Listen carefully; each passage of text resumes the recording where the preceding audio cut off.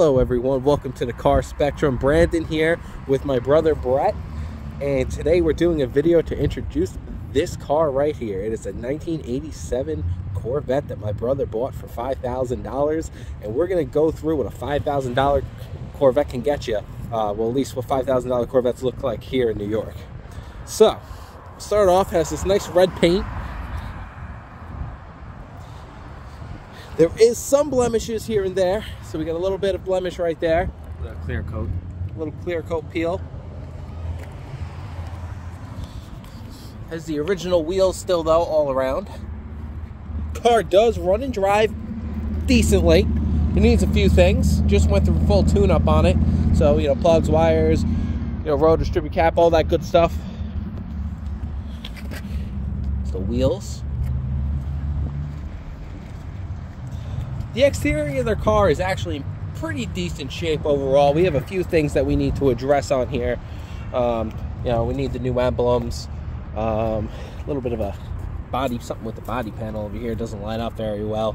Got some weather stripping, dry rot over here. Yeah. Oh yeah, we got some weather stripping, dry rot over here. Nothing too crazy though. What do you expect for, you know, original weather stripping after, you know, 30 plus years? So the real story of this car comes with the interior, and this is where she needs some love. Right here, he's going to buy new seats, I believe, right? You're not reupholstering, you're buying new seats completely. New seats completely. He's gonna redo the carpet. I think he has new carpet coming. Everything else though has almost 130,000 miles on it. It's really, the interior needs some love. Something on the roof here looks like this glass is like cracked or something. This does leak a little bit. It's probably due to the bad weather stripping over here though. It leaks through over in this area right here. Car does start though. If you want to give me keys, I'll start it for him. Starts and drives. Starts and drives. All right, let's see here. We'll get this car going for you. Has a CD player in it. It's crazy. It's crazy. Think. Car starts right up. Gauges work. All the gauges work. They're starting to fade. They're starting to fade a little bit, but nothing too crazy. AC and heat works. I mean, this is all, you know, it needs to be cleaned up a little bit.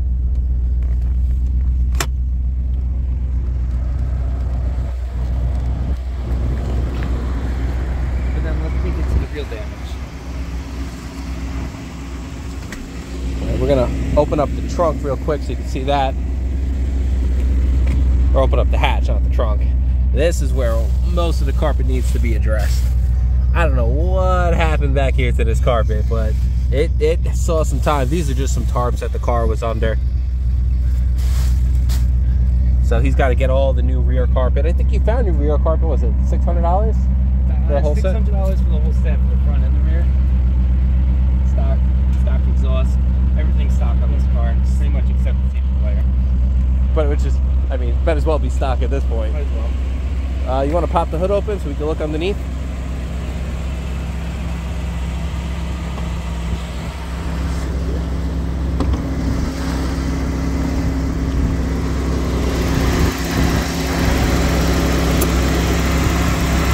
Here's the engine, 130,000 miles. Definitely needs a little bit of a cleanup. We just did new plugs, new wires, all that stuff. Missing the cap that goes over here.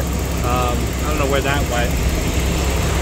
Just put some new headlights in though, nice and clear. The motors do work. The motors do work. The headlights do flip up. They're starting to get a little noisy. We'll actually flip those up for you right now. Do you want to close this up, bud?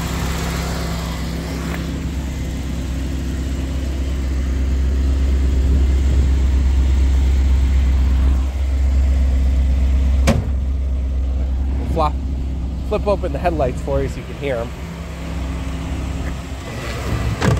Yeah, it's starting to get a little noisy. Those motors are probably going to need to be replaced soon. But they do flip up. So for some reason, you guys can hear the fan is on constantly.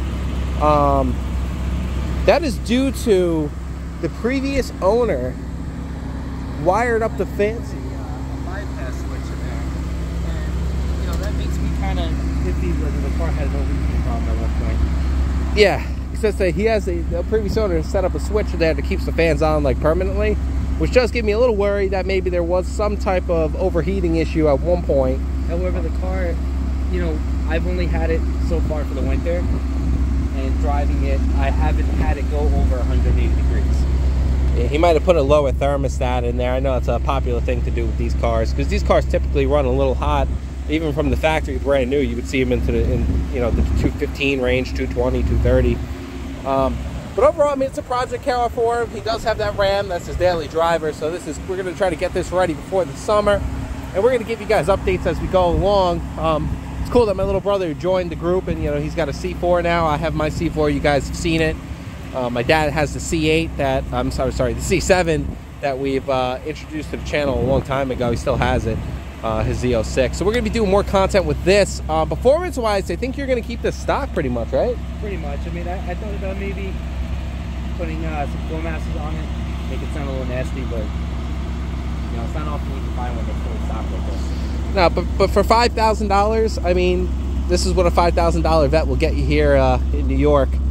You know, the cars fluctuate prices, you know, different parts of the country, not just for Corvettes, but for any car in general. And this is basically what $5,000 will get you here. So you got to change the door panels. That's another thing we're going to do. A lot of it's cosmetic. I mean, interior, I mean, mechanically needs a little bit, but nothing too crazy. And it's crazy how quick, like, the car market has changed, because this is my second C4, and the first one I had was pretty much the same price and a lot better of a shape. We got that 5 years ago? Got that. I was 18 at the time, talking 3-4 years ago. Yeah, C4s have went up in value. 61,000 miles, convertible, was in perfect condition. You know, C4s have definitely gone up in value, but we're gonna have fun with this car, and, you know, we'll do a comparison between mine and his to see if there's any differences between the 87 and the 89. Really not that much. But this is Brandon from Car Spectrum, and we look forward to giving more updates on this car. Have a great day, everyone.